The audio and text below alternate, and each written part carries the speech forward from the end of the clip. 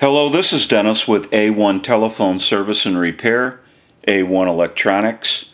You can reach us on the web at www.a1-telephone.com, and you can also reach us at 618-235-6959.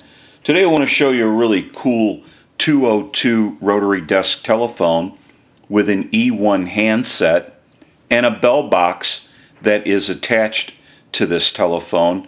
This is Doug's equipment from Nevada, and this is the initial checkout of this telephone and bell box. And there is a note with this unit, but basically what has happened to this telephone, Doug said his dog chewed the telephone cord, the cloth cord for the line cord that goes to the bell box, and the handset cord that goes to the telephone. So he basically chewed all the cords, and he's had this telephone for a very long time, and he purchased this telephone and it was connected to this bell box, and the bell box is obviously not as old as the telephone, but both units have some age on them. And what we want to do, since this is the initial checkout, is show you our cords.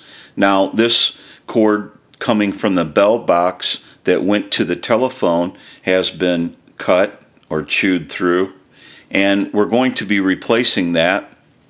This is the cord for the handset to the telephone.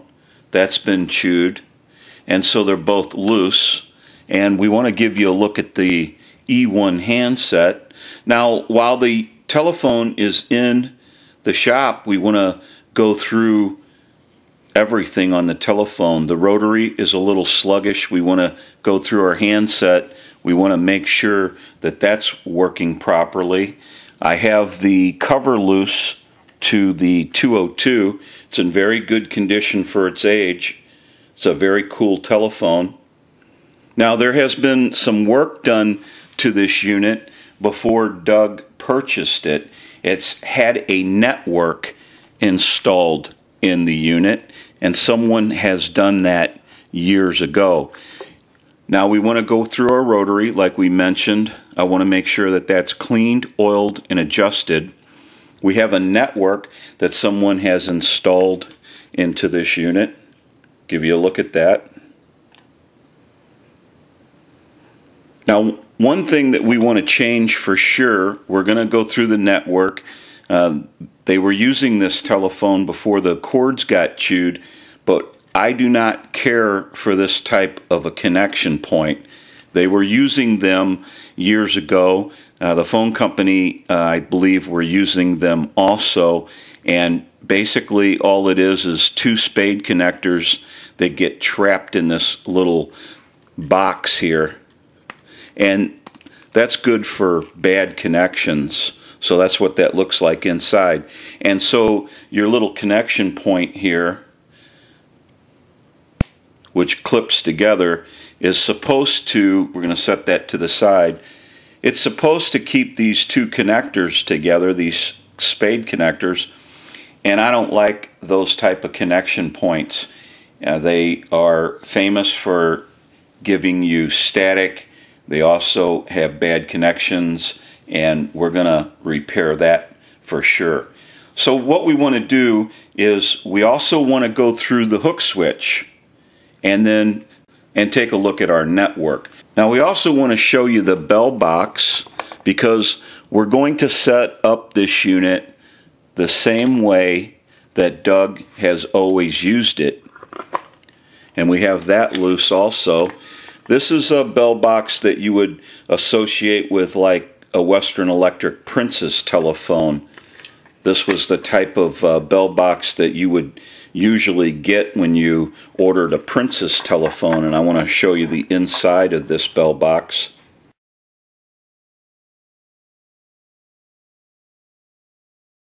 And that gives you a look at the inside of the bell box. Now they have the cloth cord running through the modular port for the bell box, and we're going to disconnect all that. We're going to actually have a modular port plug on our cloth cord that we're replacing, so we'll plug right into that modular port. The other modular port is for the line cord that would go out and plug into a normal modern day jack. So we're going to go ahead and get a start on this unit, and we'll come back and get some more video as we move forward in the repair and conversion of this really cool 202 rotary desk telephone with an E1 handset and our bell box. So we'll take that short break and we'll be right back. Okay, we're back now, and we're in the middle of the process of repairing and converting this 202 rotary desk telephone and bell box, and we're going to show a little bit about what's going on. Now, earlier in the video we showed that they had added a network in the past, and that they were using a connection block, and what you do is you take two spade connectors and you put them inside this little connection block, and then you close the door on it. And we're going to change that because they are known for bad connections, and we don't want to use that. We want a physical connection with solder, so we're going to use a solder connection. We'll be soldering our connections together, and that way you can be assured that there will be no bad connection. So we're going to go ahead and set that to the side. Now, we also checked some of the connection points, and we have a lot of the wiring loose right now, but we know how they wired the unit into our telephone and what their connection points were. And what we found was this connection between the network and our points and our rotary was not proper. What they had done is the telephone was working, but it actually was not working properly. You want a little feedback in your receiver. That's called side tone. And they had wired this telephone where when you talk into the transmitter, you did not get a little feedback into your receiver. And you're supposed to have a little feedback. It's just natural.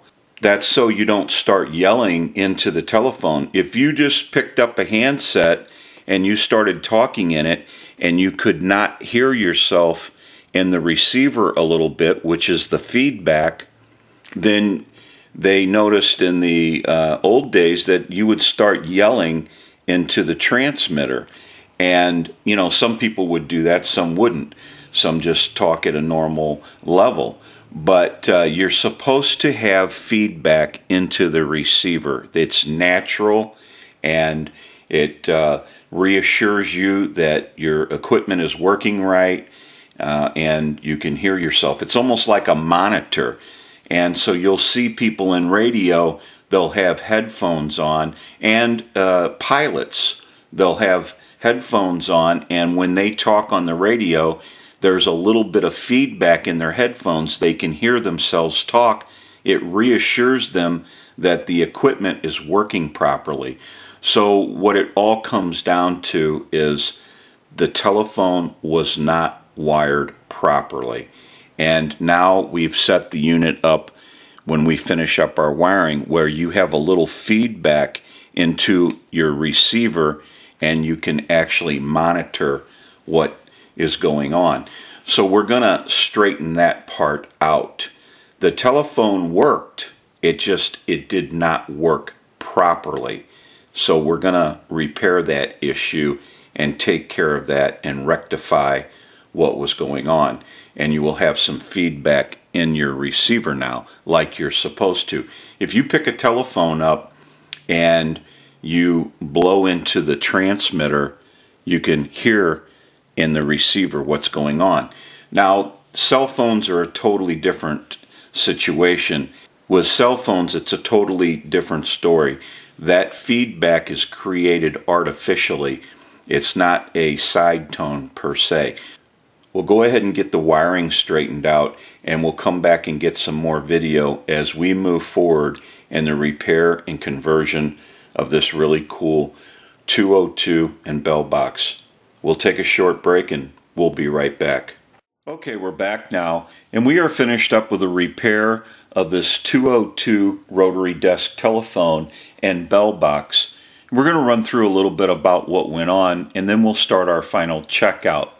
Now, earlier we showed that years ago someone had installed a network in the telephone, and they suppressed the feedback or side tone for the audio on the receiver capsule. And when you talk into a handset and you don't have any feedback, it just does not sound natural. So that was taken care of. That issue was resolved.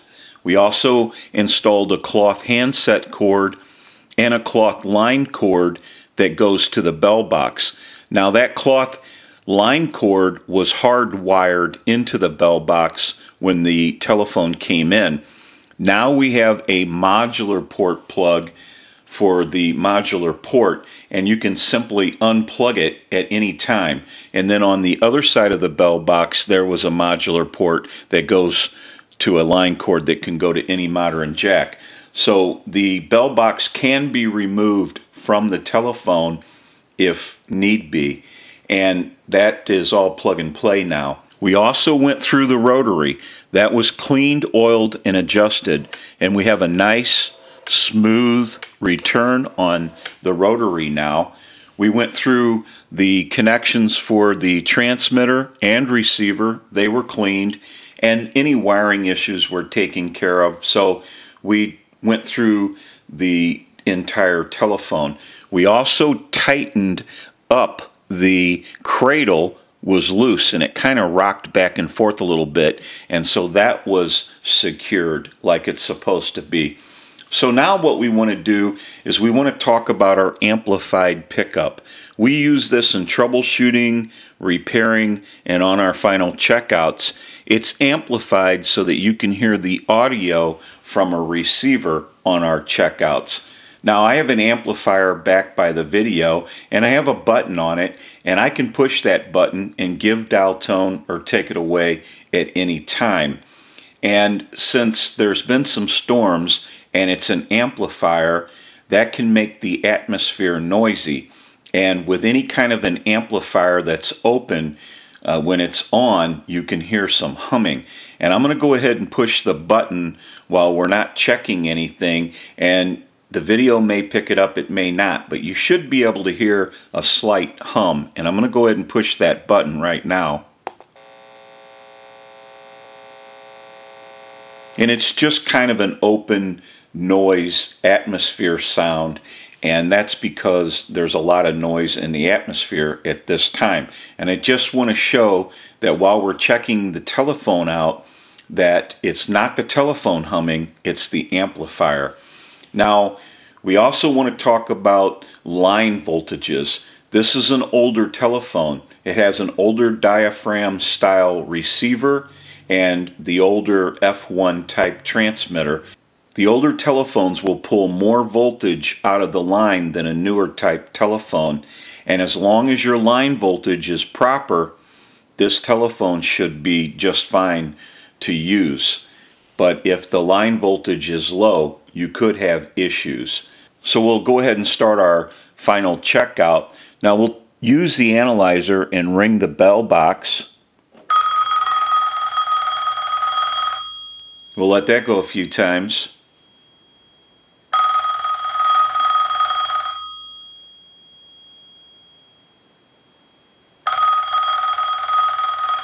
I'll let it go one more time and we'll give you some dial tone.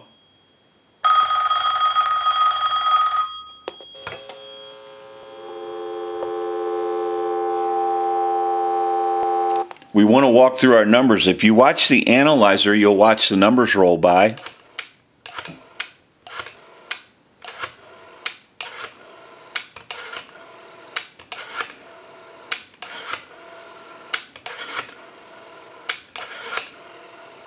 I'm going to end in a 2.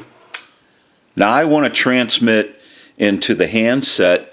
If you watch that red light on the analyzer, every time you see that red light light up, that's an indication of 100% modulation on transmit 1, 2, 3, 4, 5, 6, 1, 2, 3, 4, 5, 6. Hello, hello. Hang our unit up.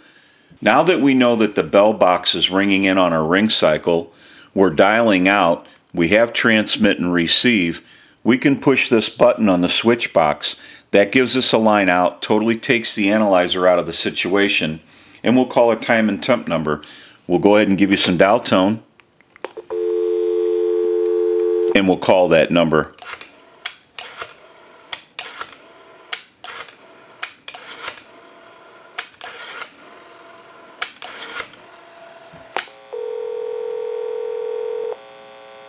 Good evening. Today is Thursday, May 12th. The time is 9:23. Current temperature 64 degrees. Now the weather forecast for the Belleville area. Cooler today, cloudy skies and becoming partly sunny with scattered showers and thunderstorms, highs in the lower 70s. Cooler tonight, clear skies, lows around 50. Sunny on Friday, then becoming partly cloudy, highs in the mid-70s. We can hang our unit up.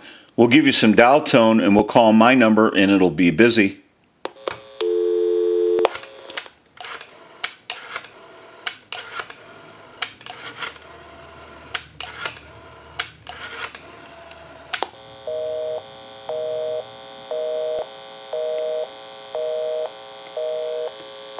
Hang our unit up.